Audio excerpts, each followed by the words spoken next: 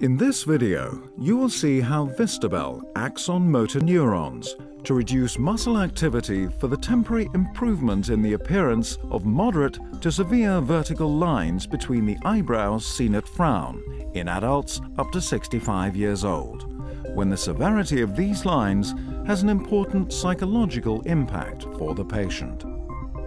The presynaptic neuromuscular nerve ending contains membranous vesicles prepared to release its stored neurotransmitter acetylcholine. Neuronal stimulation initiates a cascade of events that leads to the fusion of the neurotransmitter containing vesicle with the nerve membrane. This process is facilitated by interaction between proteins on the vesicle and on the cell surface, which together form the snare complex. The membrane fusion results in the release of acetylcholine into the synaptic cleft by a process of exocytosis.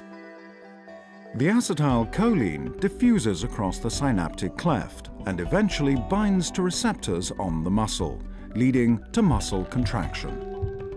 This illustration represents a muscle in the body. Note the motor neuron extending into the muscle. Vistabel is injected directly into the affected muscle. After injection, the Vistabel core 150 kilodalton molecule dissociates from the surrounding protective accessory proteins. The binding domain of the Vistabel core molecule is the C-terminal portion of the heavy chain, which interacts with receptors on the nerve terminal. The Vistabel core molecule enters the nerve cell by a process of receptor-mediated endocytosis.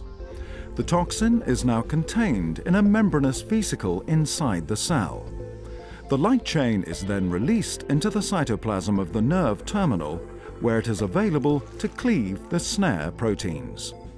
In motor neurons, the light chain of the Vistabel core molecule blocks the release of acetylcholine by cleaving SNAP25, which is an essential component of the snare complex. When acetylcholine cannot be released, muscle contraction cannot occur.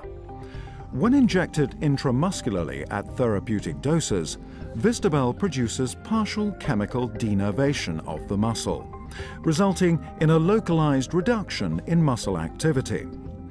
There is evidence that re-innervation of the muscle may occur, thus slowly reversing muscle denervation produced by Vistabel.